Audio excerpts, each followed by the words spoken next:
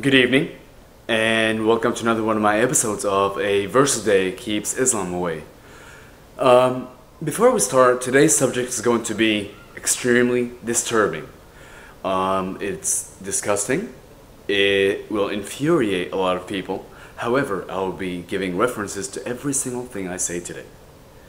Now, the references that I'll be using for the most part of today's episode is from As-Sirah, As-Sunnah.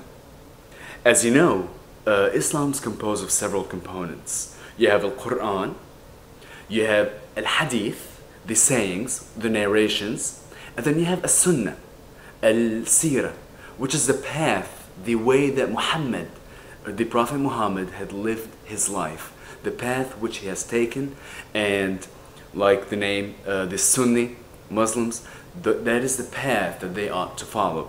Now, I understand, and there's going to be a lot of issues with this video because a lot of these references are actually being disputed every single day.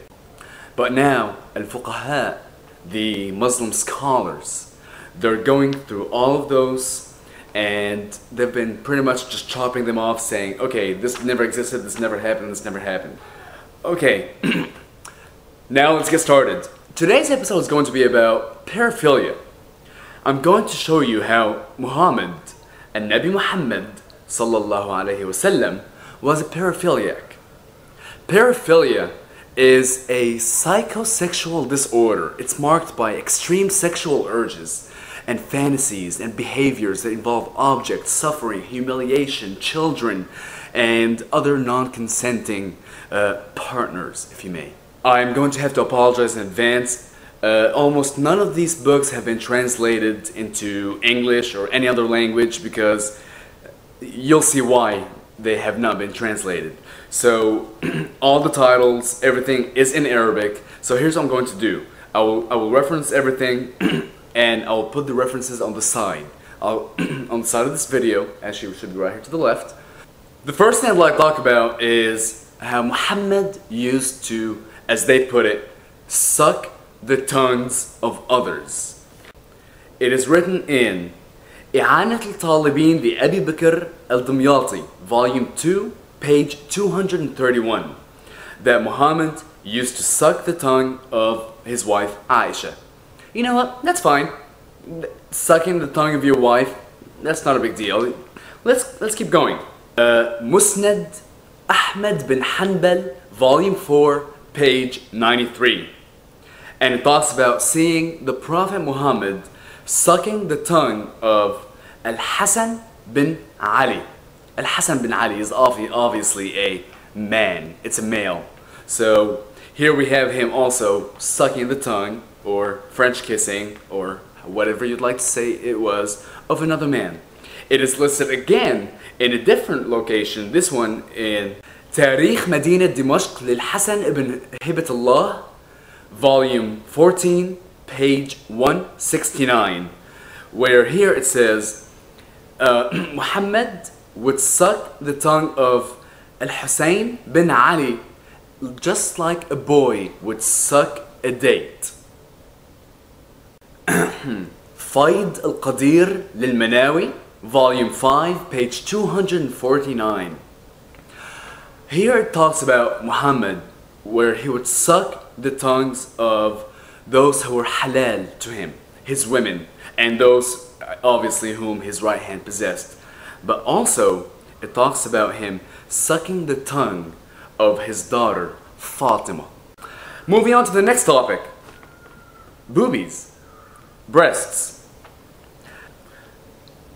Bihar al-Anwar lil-Baqari, Volume 43, page 42, and Munaqib al-Abi Talib li-Ibn Shahr Ayyub, Volume 3, page 114, and Al-Lam'a al-Bayda lil-Tabrizi al-Ansari, page 53, where it talks about the Prophet Muhammad used to not be able to go to sleep every day until he would place his face into his daughter Fatima's chest and rub and kiss between her breasts.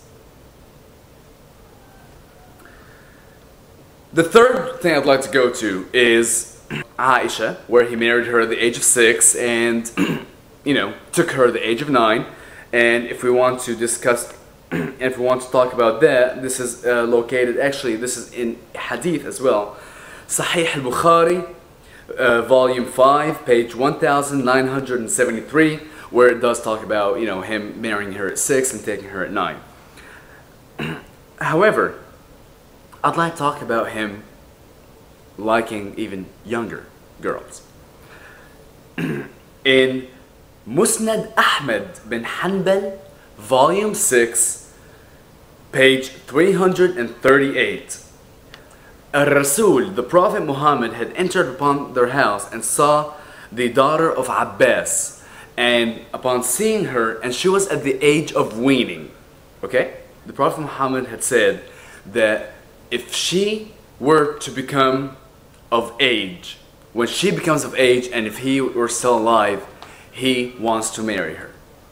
So here's a baby at the age of weaning, and he's looking at her and saying, once she's a little more mature, I want her. Moving on to the next one is Mujamma Zawaid lil-Haythami, volume 4, page 276. And again in Sunan Sa'id bin Mansur, volume 2, page 123. And it talks about Muhammad having a concubine who had a daughter at the age of weaning. He once picked up this girl who was naked, and as he held her in his arms, he realized there was a desire, a lust within him.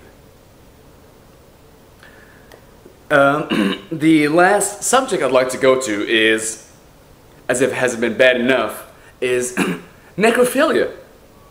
These 6 different people had referenced the same story. Now again, if it could have been a rumor, you know, passed on from one person to the other, but I'm just telling you what is written. Kanz al-Ammal lil-Muttaqi al-Hindi, volume 13, page 274, and the story of Al-Hajjah في بيان المحجبة لأبي القاسم الأصبهاني, volume 1, page 488. Here it talks about Al-Rasul, Muhammad, the Prophet Muhammad, having taken off his robe and placing it upon Ali, the mother of Ali. And then he proceeded to lay with her in her grave.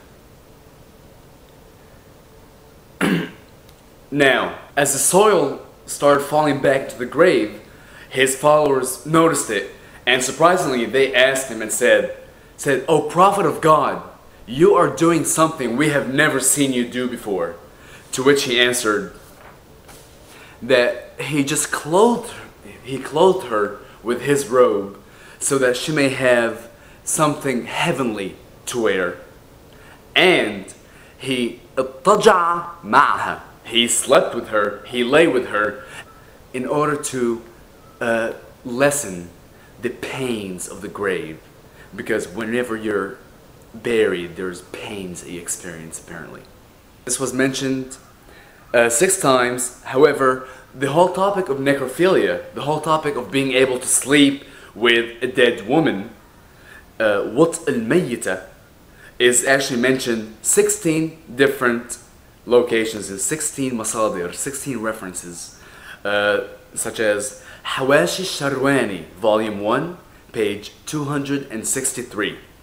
The funny thing is, I think we've all heard the story of how after a man performs the ablution, al-wudu, there are 3 things that if he touches, it will make him unholy, unclean, and he must clean himself again before prayer, which is a black dog, a donkey, and a woman. However, in these references, it talks about wutu al-mayyita. If you lay with a dead woman, it does not make you unclean.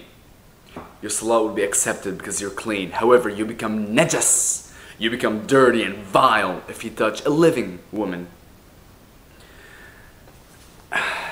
This is making me sick. I think I've had enough for tonight. Thank you for joining, and I'll see you later.